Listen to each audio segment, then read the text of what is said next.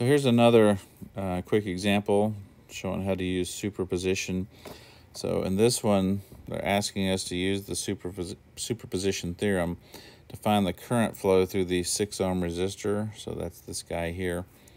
So we're assuming that there should be some current flowing through here.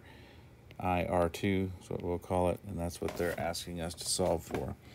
So let's see how we set this up. So when we do superposition, we consider one source at a time. So for the first one, we want to consider this 21 volt source. So when we do that, any other voltage source in the circuit, we're going to short out. So we treat it as a short circuit. So we can take this voltage source here and just act like it's not there, and then come back and just short this out. So now we see we have a 6 ohm resistor in parallel with a 12 ohm resistor, and then that would be in series with a 3 ohm resistor.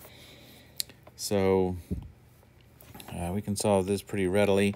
So first we're going to solve for the equivalent resistance. So this will be Req, and again this is for the first source, and that's going to be 3 ohms plus 6 ohms in parallel with 12 ohms.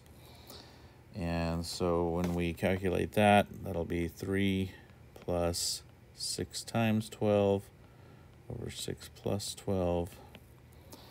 And when we calculate that out, we're going to get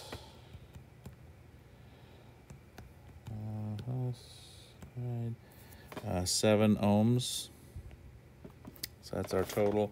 So now we can use that to determine what the total current coming from this source. So it's I total, we'll call it 1.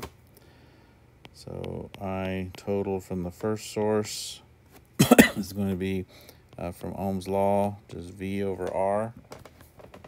And so in this case, that'll be 21 over 7. So that'll be 3 amps. So that's the total current coming from the source, but we have to remember, once we get to this point here, we're going to split the current, right? Some goes this way, some goes this way, so it's a current divider, so we can just use current division.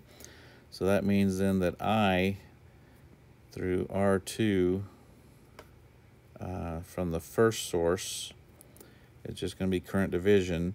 So remember, current division is we take I total times, I call it R other, which just means it's the branch that we're not interested in, over R all, or all the resistances that are in the divider. So in this case, it's going to be 3 amps. That's our total. We're interested in the 6 ohm branch, so then we're going to put the 12 ohm in the numerator. And then the bottom, it'll be 6 plus 12.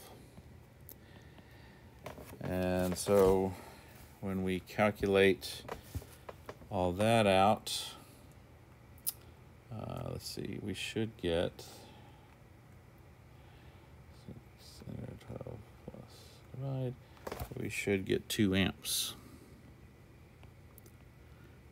So this is the current from the first source going through the 6 ohm resistor.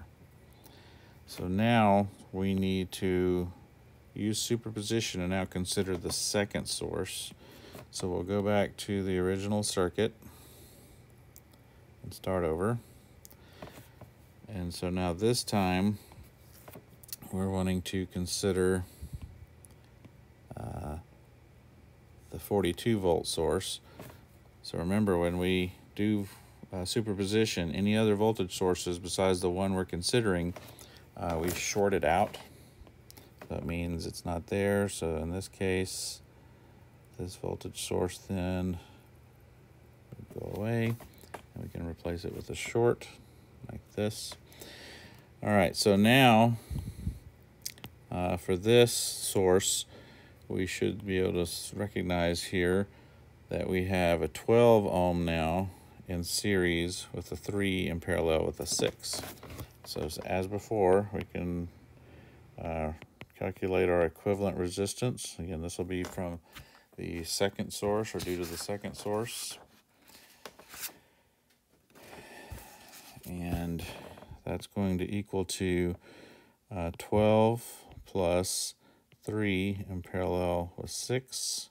So that's 12 plus 3 times 6 over 3 plus 6.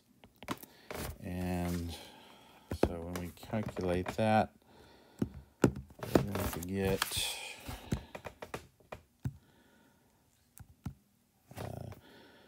12 plus 2, which will be 14 ohms. So as before, then we can use that to calculate our total current. That's the current coming out of our source. So that'll be I2T. So that's IT2, excuse me. And so again, that's Ohm's law, voltage over resistance. And so that's going to be 42 over 14. So in this case, that's going to be 3 amps. So we have 3 amps coming out of our source. So now we can figure what our current is through R2. This will be again from the second source.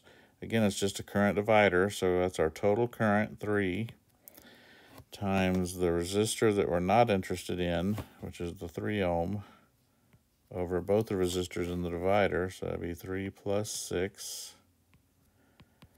And when we calculate that, that's going to be 9 over 9, so that's 1 amp. 1 amp. And in both cases, it's pushing the current this direction, so down through the resistor. So that being the case, we can now, from superposition, say that R2 will be equal to IR2 from the first source plus IR2 from the second source. So in this case, IR1 from the first source is 2 amps. IR2 from the second source is 1 amp. And so we should expect to see a total of 3 amps flowing in resistor R2.